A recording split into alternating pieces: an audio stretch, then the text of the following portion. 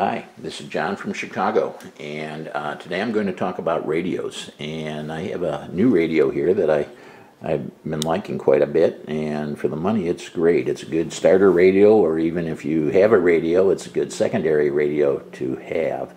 It's the Jumper X-Lite, and it's a very lightweight. It's weighs 252 grams with a battery, and it fits in the hand. It's easy. It just fits like a glove. The gimbals are hobby grade gimbals. These are Hall effect gimbals, and the same gimbals that they have on their Jumper's most expensive model these are the same gimbals, so they work really good. There's a tension spring on the inside, or screw, that you could adjust the tensions. Right now it's a little loose. It's not bad. I'm getting used to the lightness of it. I've been using it for the last 2-3 weeks. It's been out for a little over a month now, and most of your reviewers have reviewed it and have videos on these.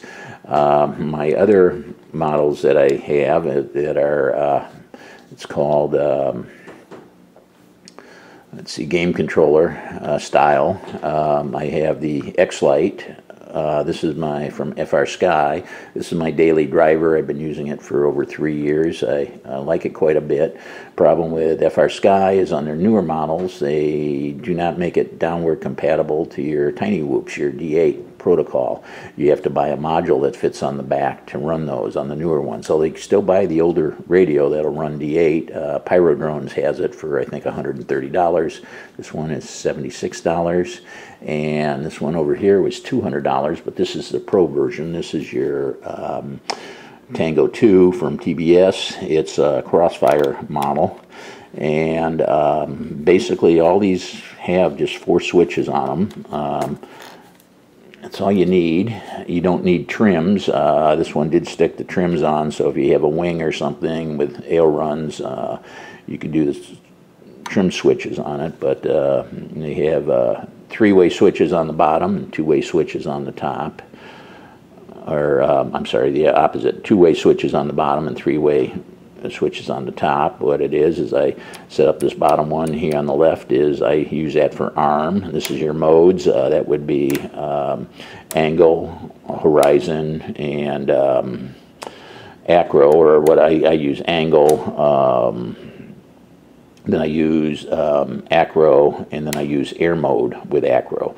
So that's what I set that one up. And then my bottom right switch is I set that up for buzzer, and then flip over after crash is what I set that up. So those are your switches on there.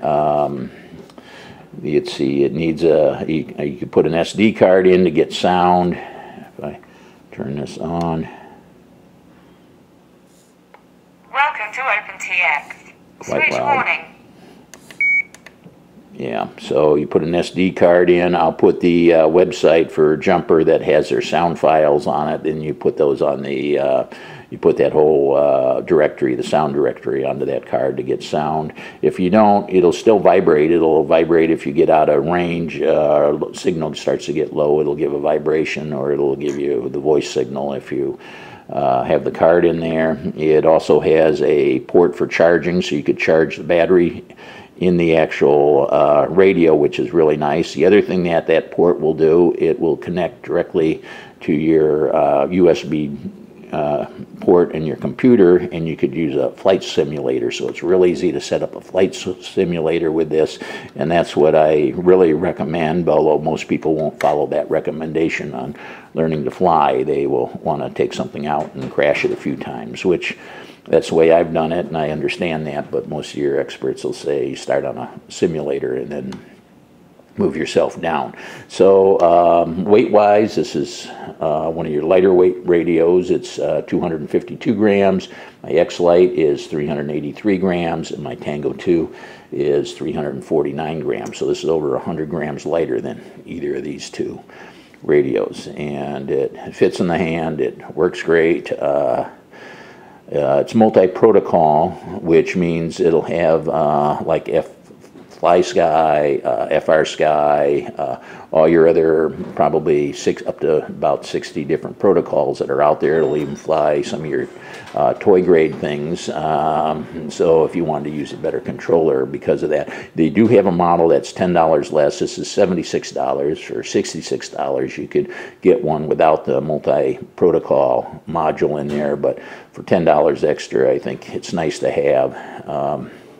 So you can fly somebody else's quadcopters on it if you bind it up. Let's see, the things that some people comment on are the switches. They feel the switches are a little too close because of the smallness of this. It's worked for me. When I push that up and my hand fits in there, and I've been flying for 2 weeks on it, and I haven't disarmed. Bumped it. When I bump it down, it goes disarmed. So I want to be able to disarm quickly. If that's a problem for you, you could set up the switch to go the opposite way. You could have it down as being on, then it has to come up so you won't accidentally bump it. But unless you have real big hands, I think you're going to be fine. The other thing, this is game style controller is set up for thumbers, but you can actually do pinching, and I have flown it with pinching.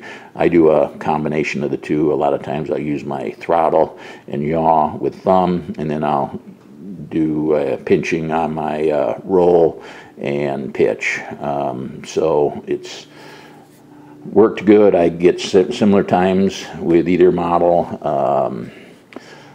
So I think this, for the use of this, this will be something, a radio you could buy for $76.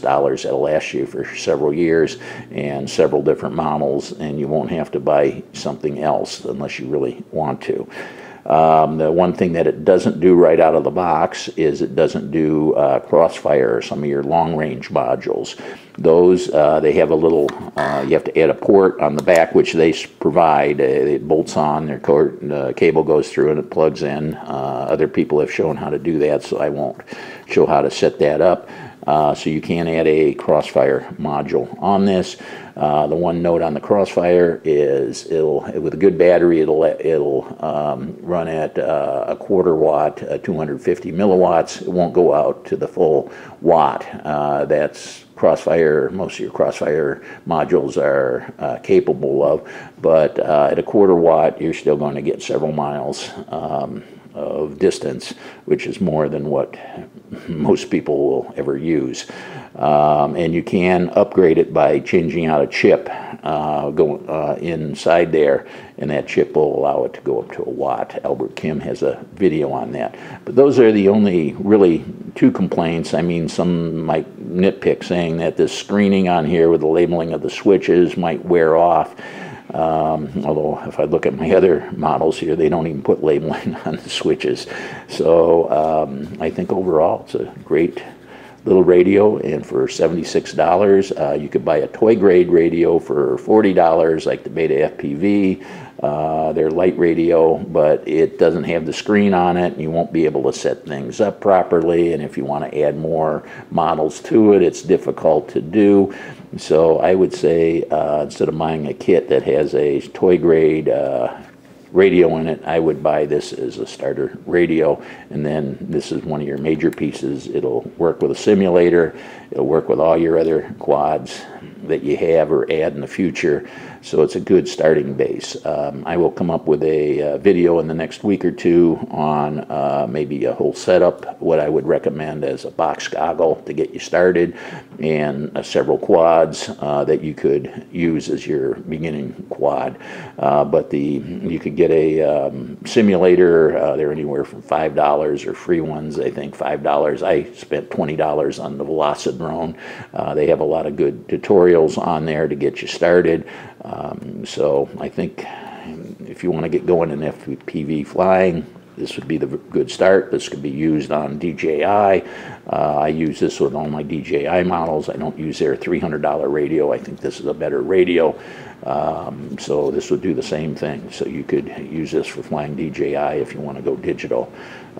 So if you have any questions, what I'm not showing you right now is how to buying the model. It's fairly easy to do, and set up the switches. If you want to see that, let me know in the comments below. There are a lot of other good videos that are out there that show you how to do that. I just want to say this is a great model for the money, and I'm sure Radio Master will come out with a copy of this in the next several months or next half year. I heard they had one without the screen, but I haven't really seen it come out. So my guess is they're going to probably put one out with a screen. So you'll see some copies of this coming out, probably for around the same price, but this is a pretty good model. I think it's rugged enough where it's going to last you. So again, if you have any comments or questions, please leave those below. And this is John from Chicago, and thanks for watching. And don't forget to hit that like buttons and the subscribe button so you can see get notified of future videos that I have coming out.